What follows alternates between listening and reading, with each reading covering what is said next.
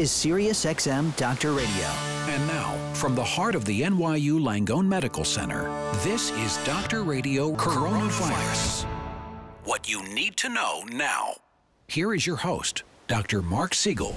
Howard from Chicago, welcome to the show. What's your question for our psychiatrist? How you doing? Hello, how are you? I'm 80, almost 81 in a couple of months, and I feel terrific, and I look pretty good. So, but I'm scared to death. Right? How's your overall health? Well, overall, I'm fine. You don't have any underlying big health problems? Yeah, I got high blood pressure. You know, my cholesterol's. I take a fistful of medicine. But the point is, will I die? Can I recover from it?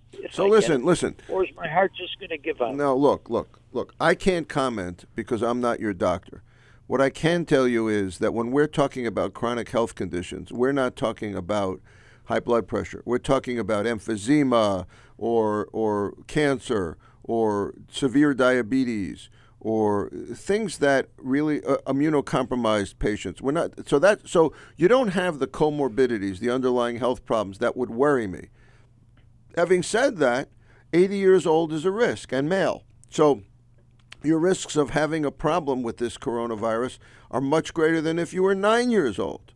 But you don't have the other issues, so I'm not worried per se. Okay, I would be more careful because of your age than somebody who's 10 years old. So that's my overall feeling. You should not be going around with worry, but I would be more cautious because of your age. I'd be doubly cautious if you had any of the other health problems.